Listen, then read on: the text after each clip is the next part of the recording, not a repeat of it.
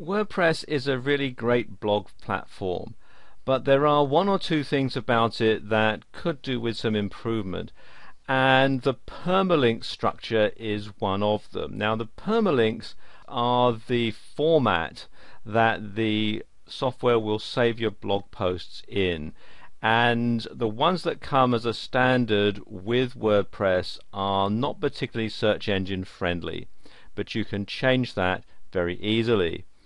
First thing to do is from the dashboard come down here to where it says settings and click on the link.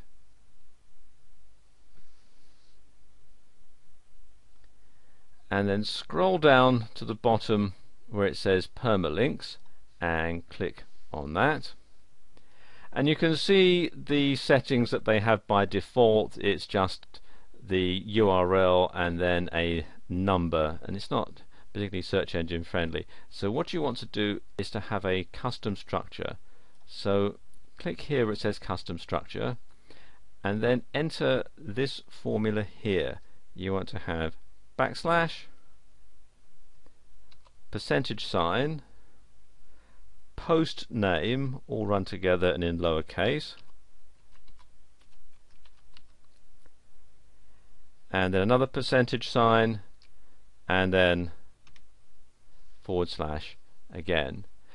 And what will happen is every time you make a post in your blog, the blog title will be shown up to be the actual URL of this particular post. So you can put your keywords into the title of your blog post, and then that will appear as part of the URL. So when I click here, save changes, and hey presto, the custom structure has been updated. And I'll show you exactly what I mean when I actually do my first posts in another video, and you'll get an idea as to how the URL structure will look then.